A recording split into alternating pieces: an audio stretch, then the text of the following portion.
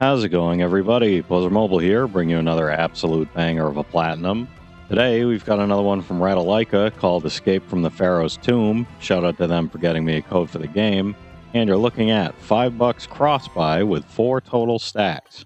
This is a little puzzle platformer where you're trying to rotate a set of mirrors so you can shoot a shot from your slingshot while standing on a torch, shooting a fire shot at a mirror so it bounces from mirror to mirror, and having it land in this square box thing to light it up, opening the gate covering the exit to the level. You've got these annoying flying enemies, ground enemies, and ground enemies that you can only stun unless you hit them with a fire shot, and the only controls you're going to need to worry about are cross to jump and double jump, square to fire your slingshot, and triangle to reset the level. Trophy-wise, you've got a few goals here, but the main one is just to finish the first 25 levels. As you'll see in the video, I full clear every level with all 3 collectibles, but there's only trophies for getting the Ankh on level 7, getting the coin on level 12, and getting the Vase on level 17, so other than those, you could just skip all the rest. Aside from that, you just have to die from falling down a pit. You can do this in level 1, just note that you have to fall down the pit 5 times to get rid of all your hearts, not just once.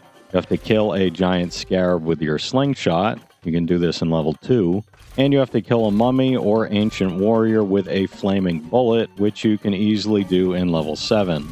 There's level select, so none of it's missable, no worries there.